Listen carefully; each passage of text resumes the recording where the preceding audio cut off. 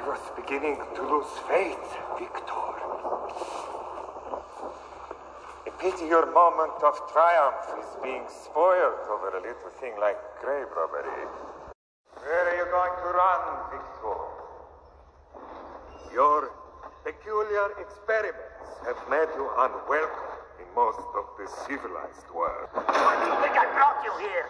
Give you this castle, equip your laboratory. And I do. But now that it is, as you yourself have said, a triumph of science. Feel free, I don't actually need you anymore, Victor. You can't kill me, Victor. Why can't they just leave us alone? We never kill more than our fill, and less than our share. Can they say the same? Did I not stress how important it was to be finished with Anna Valerius? Nor joy, nor sorrow. I can tell the character of a man by the sound of his heartbeat.